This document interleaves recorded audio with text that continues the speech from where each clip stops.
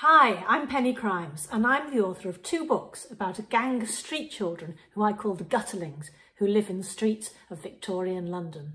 The first book, Tiger Heart, is about a chimney sweep called Fly who falls into the cage of a tiger and vows to free him. The second book, The Dragon and Her Boy, is about Fly's best friend Stick, who's a tumbler or a street acrobat, and he discovers the last dragon living under the streets of London.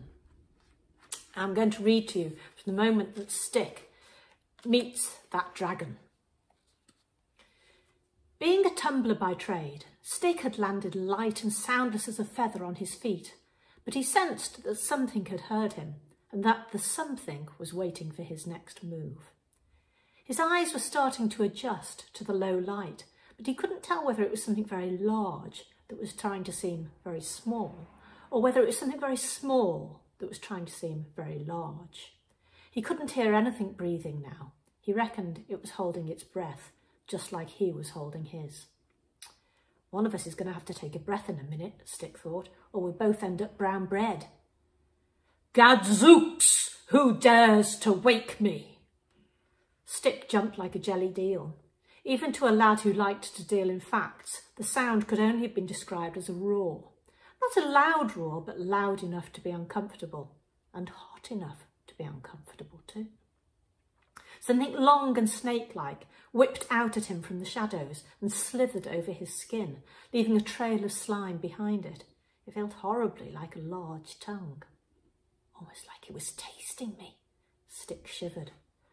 And then the snaky thing disappeared, and there was a noise that sounded like someone smacking a pair of large lips. Stick backed away, but he didn't get very far before he hit that wall again. There was nowhere to go. He kept quiet and tried to do what he did best. Think. The roar had put him in mind of Fly's tiger, but he pushed that thought away because meeting a tiger what didn't try to eat you, but even let you ride on its back, that was something that only happened to people like Fly, not to a lad who dealt with facts like himself. He'd had a suspicion back then that Fly could talk to her tiger, but he'd always tried to ignore that because it wasn't possible. Besides, when her tiger roared, it didn't feel so hot that it hurt. No, this definitely wasn't a tiger. It was something else entirely. But he wasn't ready to hold a conversation with whatever it was just yet. It might, after all, not be real, a figment of what he'd heard people call imagination. Stick tried alternately squinting and then opening his eyes very wide, but he still couldn't make anything out in the shadows. He sniffed. There was a strong smell now of burnt dust and rotten eggs. What the devil are you? He hadn't meant to say it out loud, but it somehow slipped out. Devil? There was a long snort, so hot that Stick could feel it singeing the fraying edges of his kecks. The voice of whatever it was went on. I hope you're not fool enough to hold with that superstitious nonsense. I assure you, I have been down here a very long time, boy, and never even had the least whiff of Beelzebub. Stick slapped at what was left of his smouldering trousers and took a deep breath. It ain't real, he told himself quietly. Just a bit of sausage.